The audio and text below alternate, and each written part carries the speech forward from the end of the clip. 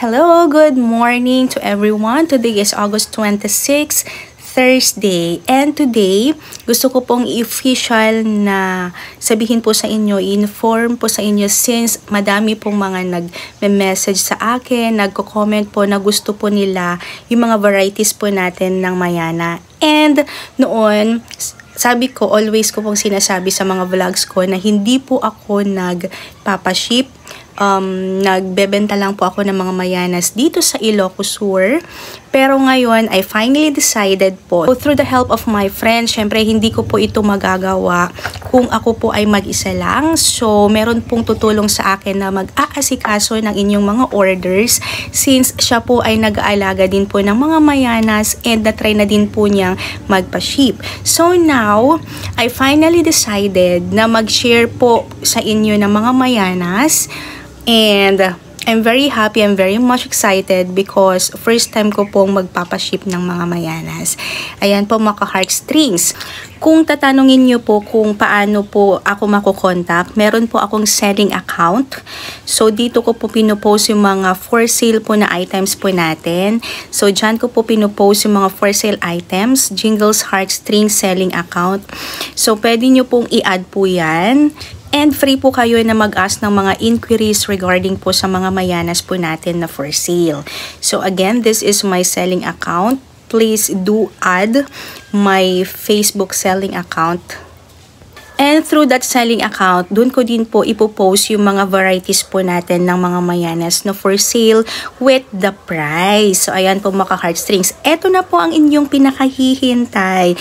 I know that kasi madami pong mga nagme-message po sa akin na gusto po nilang bumili. I'm very happy kasi andito na po. Eto na. So, aside from ipopost ko po yung mga Mayanas po sa ating selling account, gusto ko po kayong i-tour sa mga pwede nyo pong mga bilhin, yung mga prospect plants, prospect Mayana varieties na bibilhin nyo po. So, ayan, let's go! Okay, so, ayan, eto po yung isa na ating Mayana na pwede po natin i-share po sa inyo. Diba? Ang ganda. Look, oh. Ganda ng kanyang colors. Ganda ng combination ng kanyang colors. Most especially, pag personal, ito. Yan. So, ito naman po si Mariposa. Look. This one is very beautiful. Ayan. Si Mariposa. Ito din. Pwede din natin yang i-share. We also have etong yung sinasabi nila na dirty, na dipped in wine. Pero ang ganda ng pagka-dirty po niya. Yan. Also, we have here our army lace. Yan. Ganda din ni army lace. Yan. Dito naman tayo sa mga laces section. So, eto. Yan. Etong klaseng lace na to, medyo manipis and elongated yung mga leaves po niya.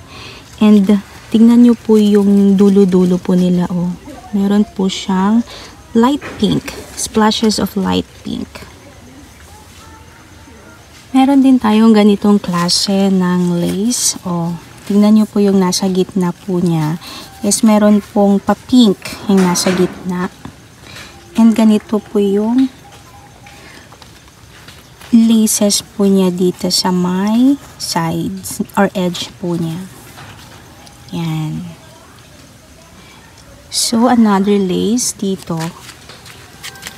Ito naman. So, ang daming mga laces, diba? Napakaganda nila. Yan. Naming mga laces. Ipipicture ko po ito and ipopost ko po dun sa Facebook selling account po natin. So, let's proceed here. Agave! Ito naman, another variety of dipped in wine. Kakaiba din ito. And I need to remove na the flowers over here. Yan. So, kakaiba din yan, mga heartstrings. Ano pa ba? Ito din. Ibang lace din ito, oh.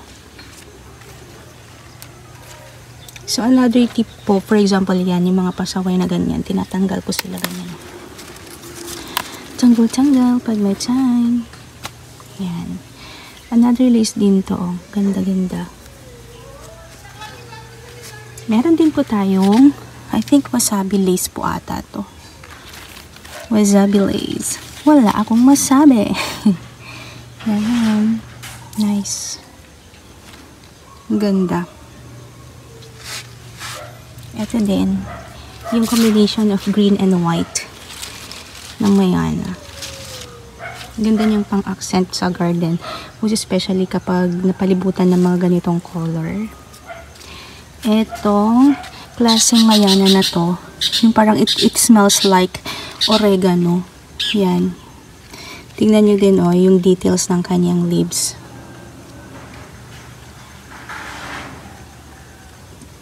Maganda to pang landscape kasi mabilis itong dumami. Also this. Yan.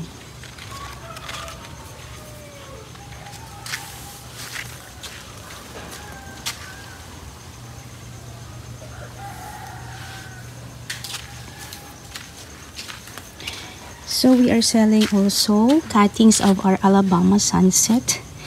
Ito siguro yung common na plant na gustong-gusto ko na magkaroon pa. Yan. Alabama sunset. Ganda po niya. Ganda po ng kanyang color. Most especially kapag na-expose po sa sunlight. So, alam niyo po ba? Trivia lang. Yung mga galing doon. Yan. Yung mga green-green dyan. Sabi ko na oregano. Galing sila dito. Look. Ito po yung mother plant. As in, super duper mother na to. Pero ang ginagawa ko lang is, kinakat ko lang. I cut lang pag may time. Dito naman tayo sa may part na to. So, eto, pwede din natin tong i-share kasi super lush na po niya. Yan. Ito po yung details ng kanyang leaves. And of course, yung mga watermelon natin. Ang ganda.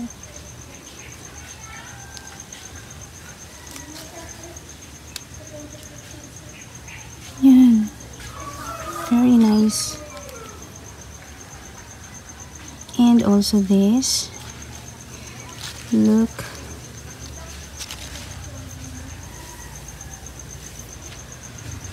Ito din po mga heartstrings. Yan, share din po natin to.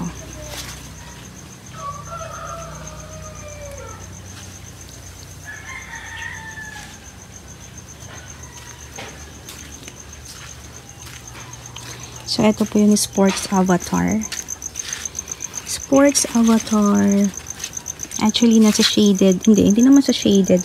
Morning sun and afternoon sun. Pero, konti-konti lang kasi it's being shaded by the talisay tree. Yan. Ganda din ito. Sports avatar. And also this kind of green. Sa mga mahilig dyan. Sa mga green. Green na mga mayanas. Oh, look. Yan. So, eto din mga heartstrings. We will be selling this. Siguro limited lang po ito. Pero, meron po tayong isang mayana garden na owned and managed by my mama, by my mother. Kasi marami din sa kanya. Yan. So, just in case makulangan po tayo, meron po tayong backup. So, just send me the mayana variety that you want doon po sa selling account po natin. Ganda nito, oh. Yan. Very beautiful. And also this, ito naman yung pag nasisinagan siya ng araw, nagiging ganito yung kanyang color sa kanyang edge. Yan. Ito din. Very beautiful. And, ganda. So, ganito pong itsura ng watermelon kapag hindi masyadong nasisinagan ng araw. Yan, di ba? Very nice. Cute. Ito naman si Fairway Orange. Tingnan nyo yung itsura niya. Effect po niya. Kapag, yan o, diba ang ganda. Ganda ng effect. Fairway Orange. Ito din. Share din po natin to. Ayan. Also this. Yan. Ito naman. Ito naman yung nagsisilakihan ng kanyang leaves. Mamaya na. Look. Yan. Tapos this. And here. Yan. Diba? So, let's go to the other side. And of course, hindi po mawawala ang ating mga dipped in wine na ipapaship, and also this. Ayan, tingnan nyo po, oh, ganda. Kanyang dahon. Ayan, kakaiba din to, oh. Maraming ganito si mama. Marami siyang ganito. Ayan. Madami din siyang ganito, oh. Cute. So, dito yung mga ibang varieties na katanim po sa lupa. Ayan. Okay. Ito din, very beautiful. Ito din. Ganito. Nice. So, ayan po yung mga peacock po natin sa mga nag-ask po ng peacock. Okay. So, meron po tayong mga nilagay sa ground na peacock. And yung mga rainbow laces. Yan, yung mga rainbow lace po natin ay super rare po sila. Kasi tingnan nyo po yung leaves, oh, velvety, ganda. Tapos na-achieve na po natin, medyo na-achieve na po natin yung kanilang color. Rainbow laces. Rainbow laces. Ito naman si anong kapalangalan mo, girl? Pineapple. Pineapple Mayana. And also this. Ito din. Yan. Kakaiba din to, oh. Look. Kakaiba din siya. So, we'll be sharing some cuttings of this one. Ito naman po yung rare na tinatawag na si Galaxy Lace. Yan. Diba ang ganda? Si Sports Avatar. Ito, gusto niyo po ba? Ito yung klase ng dipped in wine na giant type. Giant type, sabi ko, because super laki ng kanyang leaves. So, and super ganda. Rare din to, mga heartstrings. And of course, hindi ko makakalimutan ang ating si pangalan na rustic orange. Yan, rustic orange. Ito din, pwede din tong i-share. Yung mga, anong tawag dito? Galaxy. Galaxy na hindi po siya lace. Yan. So, ito din. Kakaiba din to, oh. Look. Ganda. Yan. Ito din. Very nice. Tapos, marami po tayong mga rainbow laces. Rainbow laces. Or galaxies. Yan. Ganda din ito, oh. Mga avatars po natin. Campfire. Rustic orange. Copper orange. Queen of Laces. So, ewan ko kung pwede kong i-cut or i-share ito. Yan, marami po siyang mga babies dyan. So, maybe we'll cut some. Yan. Rustic orange. So, ito naman yung sinatawag nila na avatar, yung na green and white. Maybe we could share some of this kind of mayana na campfire po natin. Yan. Ito po yung tingnan nyo. Ito po yung dirty na dipped in wine. Ang ganda po niya sa personal. Yan oh. Kita niyo po ba? Ganda to sa personal. So, ito naman yung klase ng avatar na napaka bait. Rain or shine, grabe. Galing-galing nito, promise. Yan po yung mga mayanas po natin. And marami pong nagtatanong regarding our lettuce. So, ready for sharing na din our lettuce. And umiinit na talaga. Yan.